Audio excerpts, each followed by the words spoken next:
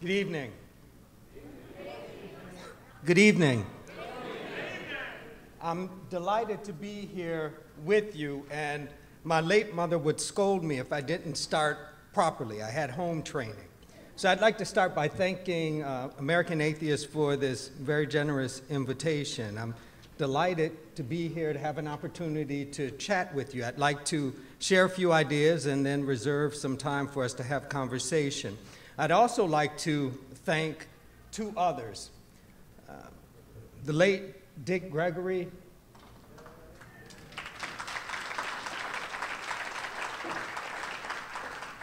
and also Annie Peer Avery. I think on some level you might appreciate my humanism and my atheism, but these two figures, among others unnamed, worked hard and gave up a lot to make certain, to work towards the opportunity, a different world in which blackness was not a death sentence. And so I am grateful for all they've done. And here we are in 2017, and you shouldn't be surprised by the violent response to difference, a kind of violent and vehement disregard for difference. This is not new. I'm surprised by the surprise. This is not new. This is the way in which this country develops. It develops in large part based upon the resource of those who have been disadvantaged and disregarded. 114 years ago, the sociologist and historian W.E.B. Du Bois tells us how this is working. He argues that if you really want to understand the nature of the 20th century, think in terms of the color line. That life within, collective life within the United States, as he understands it, is defined by this sort of vehement opposition to difference. And he wants to frame this in terms of a particular community. In 1903, he frames this in terms of a particular community, and he does that in light of two related questions. First, how do you address the Negro problem? Think in terms of when he's writing 1903. Reconstruction has come and failed, and rather than formalized system of slavery, now we have a more difficult barrier. Legal and extra-legal discrimination. And his question is, how do you address this? How do you work on this? And everything he comes up with fails. He looks at Booker T. Washington's strategy. Booker T. Washington, 1895, argues in Atlanta, look, when it comes to things that are about the economic well-being of this country, we are like the hand. When it comes to issues that are social and cultural, issues of equality, we are as separate as the fingers. And Du Bois looks at this, is troubled by it, doesn't see this as a solution. He looks at religious communities. This is a man who understands the nature and meaning of black churches, and he wonders if black churches provide a way out of this dilemma for us, but they fail. Everything he posits is only at best a short-term resolution. But his argument is you continue to push, you continue to work. And there's a more perplexing question that Du Bois raises really early in this book, The Souls of Black Folk, 1903. Early in that book, he raises this question: how does it feel to be a problem? And he's asking this of African Americans: how does it feel to be a problem? And Du Bois says this, that white folks who approach him never really ask this question explicitly, although they all think it. Instead, they ask him about the weather. And, you know, I know a good Negro man who lives in our town, and can you believe the atrocity of race relations in the United States? But they never ask the fundamental question: how does it feel to be a problem? And for Du Bois, they don't ask the question, and he doesn't have an answer. But again, for him, it's a matter of struggle, perpetual rebellion, an effort to say no to injustice despite its persistence. There are ways in which Du Bois brings together competing worlds in a kind of creative tension, and I know something about this personally. It is my life. For the first 25 years of my life, I was involved in church ministry. When I was a preteen, I was preaching, condemning folks to heaven or hell, depending on the behavior and my particular read of Scripture that week. This was my life. I was a young preacher. Before I could go to the store alone, I was leading prayers in my church. Before I could leave the city on my own, I was determining who was righteous and who wasn't. This was my life, trying to hold together these sorts of issues. This was my way of being. And over the course of time, I would lose some of this because what I preached and what I was told within the context of my church, the African Methodist Episcopal Church, didn't match lived experience.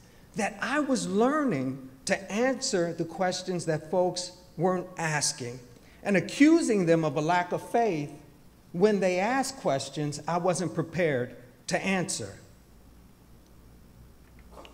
And while I was growing up in Buffalo, New York, I struggled with this, but when I went off to college, it was a very different world. I encountered folks in the classroom who thought of the Bible as simply literature, no different than Richard Wright's Black Boy or Thoreau's Walden.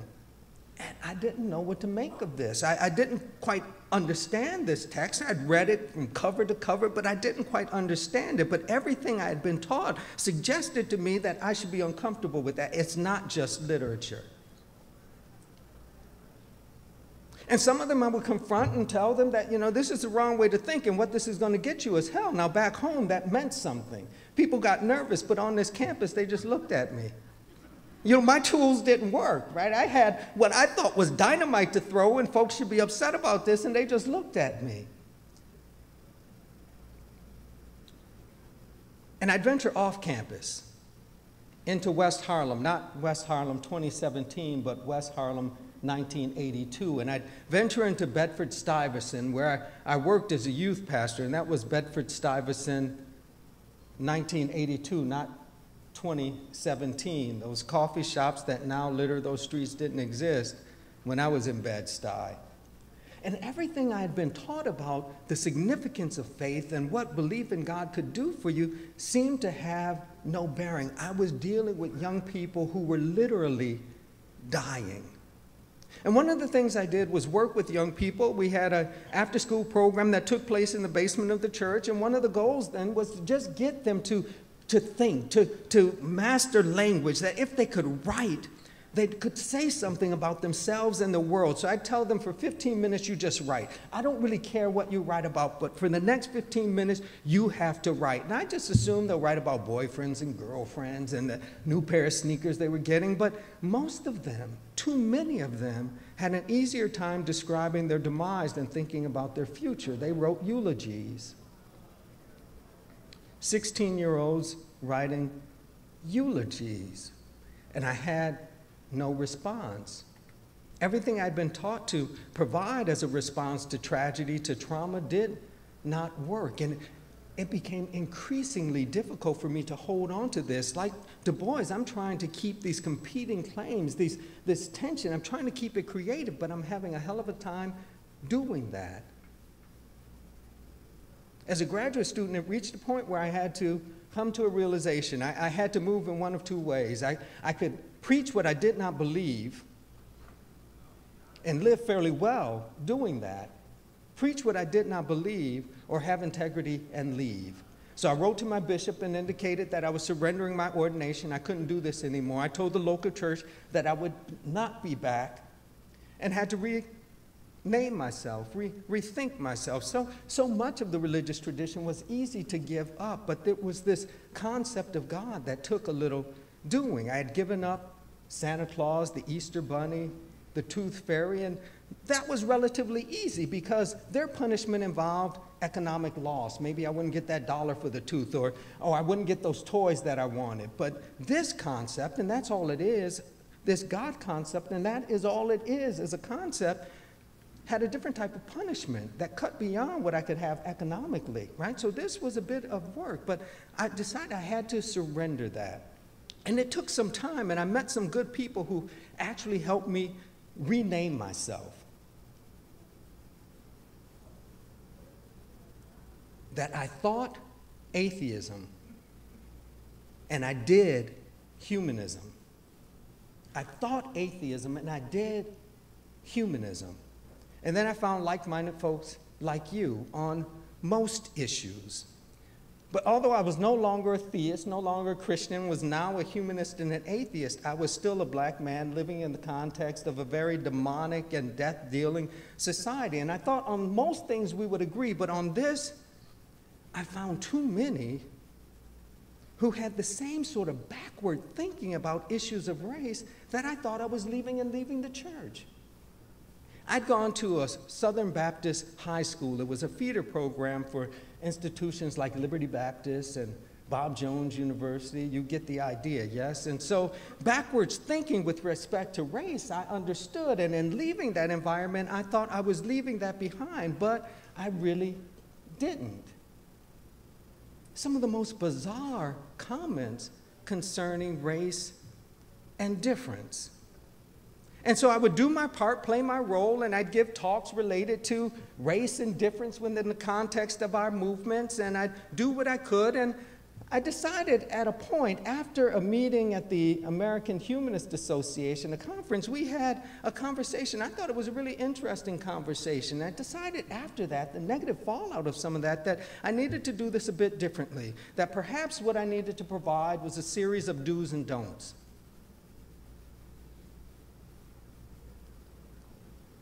For humanists, atheists, skeptics, you pick the name, do's and don'ts when it comes to race. And so what I'd like to give you are just a few of those do's and don'ts. And you can do with that list what you will. I want to be positive, so we'll start with the don'ts and then move to the do's. First, and keep in mind, I'll think and I'll talk from my particular context, right? That I do not represent all so-called racial minorities. And why shouldn't our positive conversation concerning racial difference not have the same sort of complexity as the problem, right? So if you really want to hear about Latinx experience, invite someone, right? If you want to hear about Asian American experience within the context of this movement and notions of difference, invite them. I speak from a particular context, right? And we'll start with the don'ts. Don't approach African Americans and ask them, why do African Americans embrace a tradition that was used to oppress them? Don't ask that question. One, it demonstrates a lack of familiarity with the complexity of religious engagement within African American communities. And for us, atheists and humanists, it hides the real question we ought to be asking. Why haven't our movement been more attractive to African Americans? Right, first in terms of this complexity.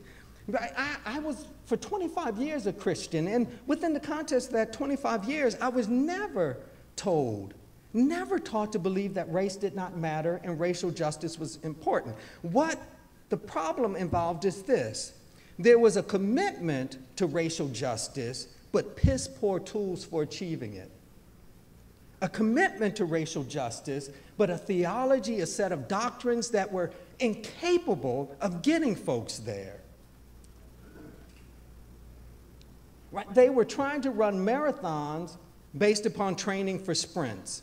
They just don't have the tools. Why do I say that? Because if you take seriously the religious history of African American communities, you will see some Christians who are not doing very good work with respect to racial justice, right?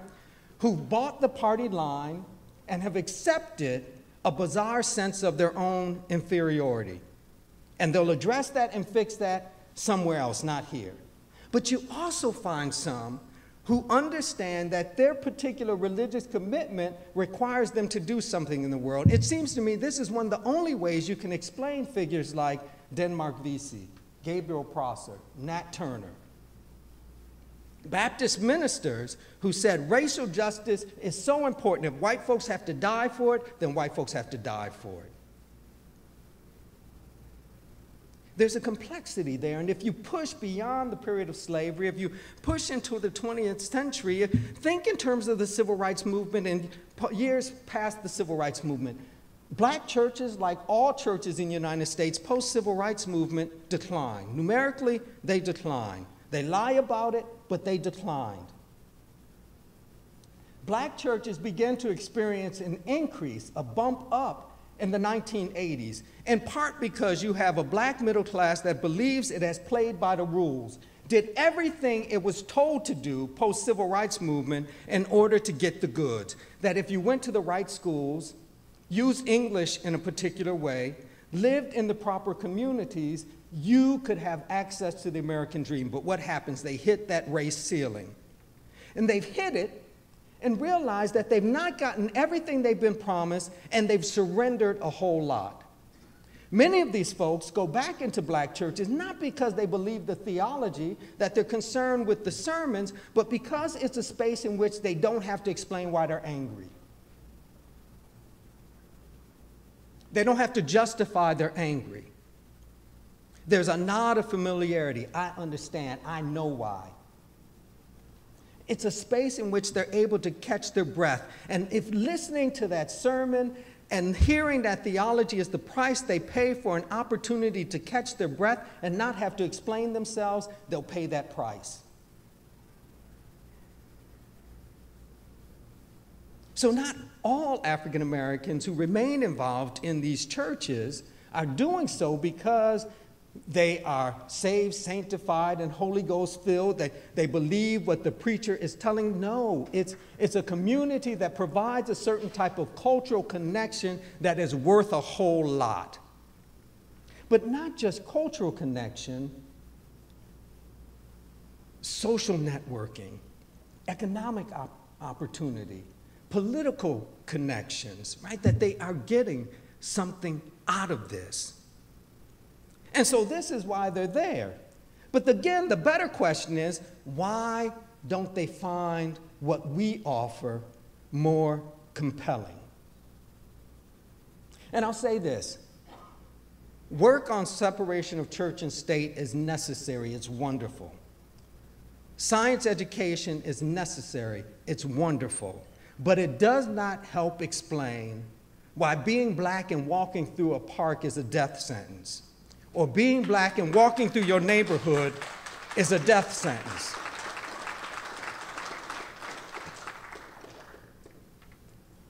And to simply bash the religious communities out of which they are coming doesn't meet the need. They know the churches are inadequate. Damn, that's why they're leaving. But what do you provide as an alternative?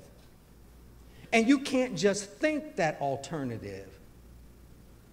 There are ways in which folks already and always need a sense of community. And the kind of work that we provide doesn't always meet that need for connection, for understanding. Yeah? So until our organizations and our movements meet that need in a consistent fashion, they won't come. And when they come, they won't stay.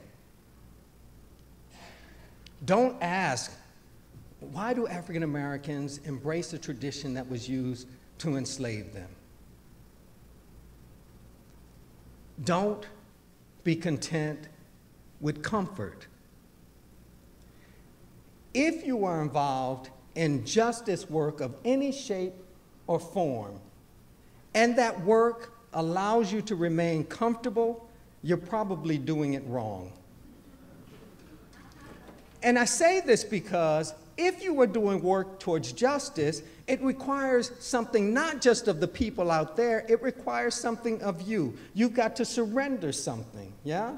You've got to surrender something. If you are doing this justice work, it requires you to surrender something. And so, if you remain comfortable, you're probably not doing it right.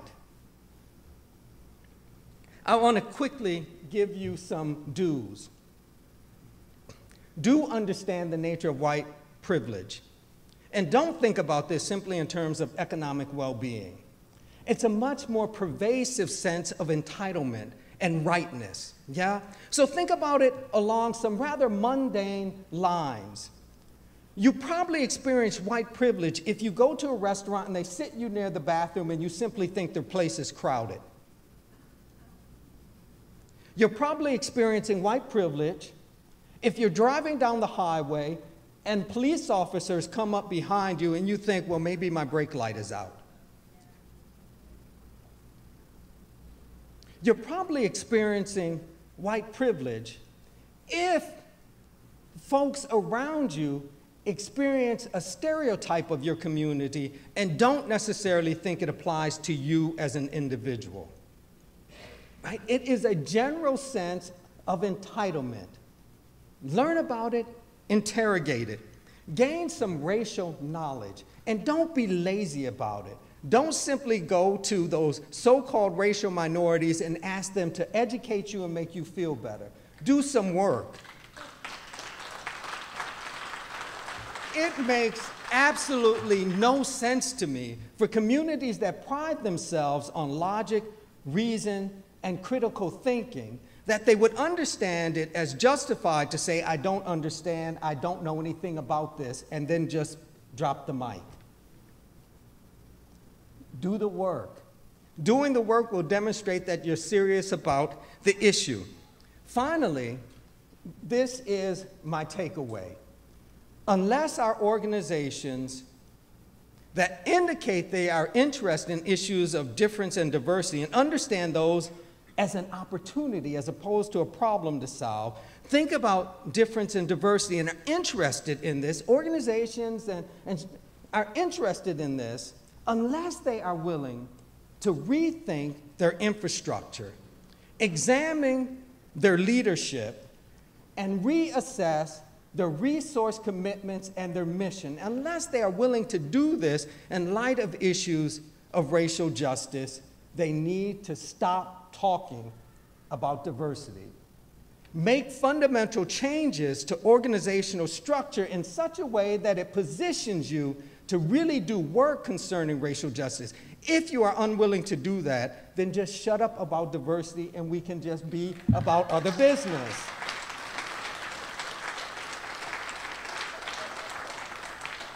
One last thing, I think that is so very important that we give organizations an opportunity to think the structure in light of their commitments, that this is what I would love to do. That if our major organizations could select spokespersons who are authorized to begin this sort of conversation, I would like to invite them to Rice University, to my campus, along with grassroots leadership, to really think through how we do this in a way that causes fundamental change in how we understand ourselves, how we structure ourselves. Come to my campus, we'll chat for a few days, and we'll be about the business. Otherwise, let's just not talk about this anymore. Thank you. Like 5 minutes?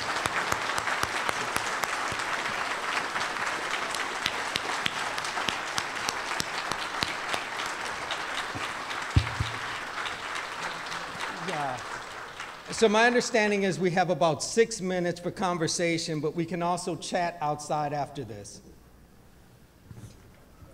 Questions? Let's see. Let's see any hands. Oh, here we go.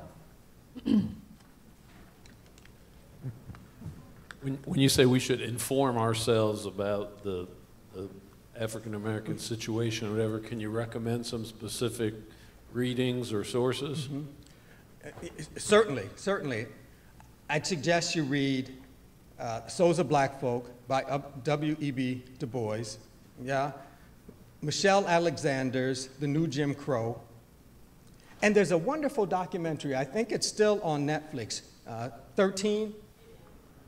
You really need to check that out. I mean, these sorts of texts will give you some sense of what we're up against. And when I say what we're up against, I don't simply mean African Americans. I mean justice-minded U.S. citizens. These sorts of texts will give you a basis for conversation, a point of understanding that puts us here. On your right. Hey, you know I'm interested. And I feel a little self-conscious and almost ashamed that I'm not up to the point where I'm doing the right things all the time. I think I have a lot of the issues that you mentioned in the don'ts, because I know for me, I've asked many times, why do you? But of course, like I know when you say it, it makes complete sense to me. So anyway, I want to do what you're suggesting. I want to come to Rice University. I went through this in the 80s and it was hard. It hurt. I spent a lot of time crying and not understanding why I didn't get it. But I want to do it again. So I'm wondering, when can we do this? Get the leadership together, we can come up with dates, and I'm game. Again, I'll provide the space. Come on down to Houston, the weather will be good, and we can wrestle with this for a few days. I'd also say this, that we have to have benchmarks. It took a long time for us to reach this hellified situation. And so my sense isn't you address this and resolve it overnight. One of my favorite philosophers is the North African Albert Camus. And I love what he says about Sisyphus, right? If you've ever read this short essay, it's the title essay in this wonderful collection, The Myth of Sisyphus and Other Essays. He concludes this 4-page essay with this: one must imagine Sisyphus happy. Not that he is, but one must imagine Sisyphus happy. Part of the takeaway he wants us to have is the sense that we continuously and perpetually say no to the thing that offends us. Right? So we don't necessarily get it right the first time. What I'm concerned with is a commitment that allows what we say and what we do to be consistent. And recognizing that the ways in which we harm ourselves, our environment, are ongoing. We learn something new about them each time we address the question. But the key is a perpetual no to the thing that offends us. Not that we get it right the first time. Over here in the middle. Yeah, Dr. Pinn, I was wondering what your thoughts are on groups like Black Nonbelievers in terms of maybe being a short-term solution or something that would be, it's good to have groups like that in the long term. I'm just curious about your Oh, sure. I mean, I think it's a wonderful organization and it's a good arrangement, right? I would never say that folks should not have time apart.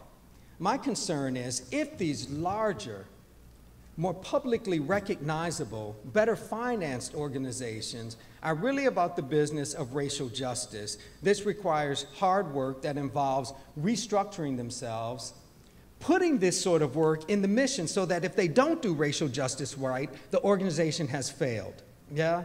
And then using resource to conduct their own business, but to also lend a hand to smaller organizations that are trying to do this work in a more targeted fashion. Okay, to the right. I just wanted to make a comment, and perhaps you could respond to it, which is that I'm very, very pleased at the increased diversity in the lineup that American Atheists have done at this convention. No doubt, right? If I didn't think the organization could do good work, I wouldn't take 3 days out of my schedule to be here. Right? But my concern is we shouldn't pat ourselves on the back for too long, right? Because there is attention to difference and diversity, but that attention to difference and diversity has the same look, so to speak, yeah? That it's rather targeted. And my concern is that it involves our time together over the course of 3 days, but what's the impact once we leave Charleston?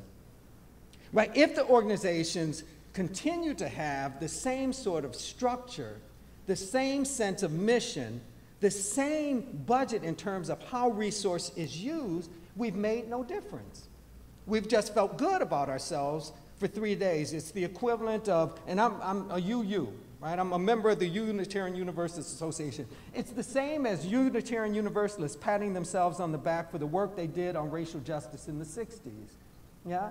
What are you doing now? So if these sorts of conversations don't foster real systemic change within our organizations, we've just talked. Okay, we've got one more here to the right. Yes, I was Miss Annie Pearl Avery from Alabama, and I got involved with the SNCC in 1961. But at this point, out of all the times I've been to jail and all of the times that my life was in danger, I'm still doing things. I've changed, I didn't change it, I just added on another task that is not glorified, there's no money in it, but it must be done. And the thing about it is, I was associated a lot with Miss Ella Baker, and she was associated with Miss Scepter Clark. And I got a lot out of being associated with people like Miss Baker that made me to be what I am today, whatever that is. But I'd like to come to Bryce University. Matter of fact, I think I know some friends there or something. I don't know, went to school there or whatever. And part of my thing in the community now is teaching, like about ancient African history, Civil War, slavery, and so forth and so on, because there's so much information in that. It seems to be unimportant now, but it's very important that blacks and whites learn this. And I have a friend of mine that was in the Civil Rights Movement with me. We met in 1963 in Atlanta, and we still talk together, but a lot of us are dead now, are dying off. And sometimes when I talk to her, she don't get it. She'll say, Annie Pearl, why did you say that? I said, but Constance, you're not black. That's the reason you didn't get it. I'm just saying, she know about racism, but immediately when I explained it to her, she got it. I said, you're not going to be stereotyped unless you unless you're like I am, or unless I'm with you. I said, you know who your great-grandfather is? I don't know who my great-grandfather was. My name is Annie Pearl, but what would my name be if my people had been able to practice their culture and their language? It certainly wouldn't be Annie Pearl. And we have to think about that thing. Her great-grandfather is Winston Churchill. I call her a privileged radical. But what I'm saying is that I'm, some of the things you do, I do. And I don't try to take people too fast because they're not always where you are. Mm-hmm. Like you were saying, that you have to, work your way into that. Explain certain things, let them go to references, give them resources or references to go to. And the people who are really serious would do something. They'll either read it, understand it, and ask questions. It's not going to happen overnight. Right. You have to be committed to do these things. It's not enough to be committed to go to a march or a demonstration. What happened after that? There's a lot of hard work after that, door to door, one-on-one. I kind of support your position in terms of that. And that's what I do now. I didn't know whether to ask you whether you think I need to add on something or take away something. You do what you do, and we appreciate all of the effort and the hard work and the sacrifices you made on our behalf.